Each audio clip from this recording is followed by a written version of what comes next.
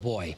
Good evening and thanks for joining us tonight for Eyewitness News here at 11. I'm Mark Zinni. And I'm Erin Connolly. Her 2-year-old fell from a third-floor window last month, and tonight Tabitha Frank is defending herself and making an emotional plea to the public. Channel 3 Eyewitness News reporter Bryant Reed spoke with her tonight.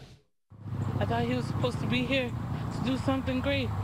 See, it was so many things in the beginning of his first life. As she remembers everything good and innocent about her son, 2-year-old Cornelius. His smile was everything.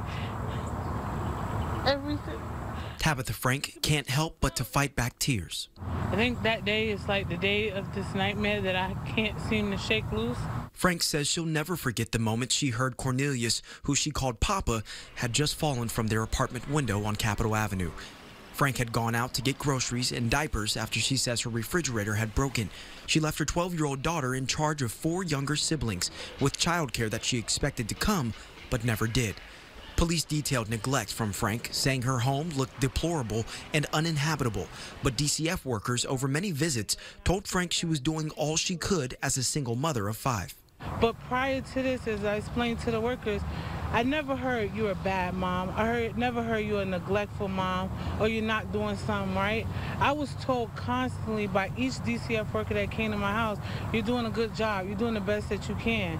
Now Frank is doing more than just trying to fight back allegations of being a bad parent, public perception, and charges that could land her in jail.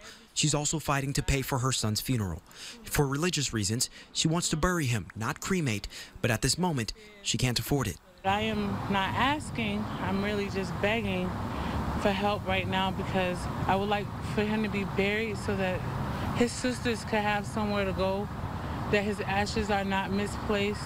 Frank says her family needs more than $6,000 and only a few days to make it happen. A final parting gift of love for her little papa. Bryant Reed, Channel 3 Eyewitness News.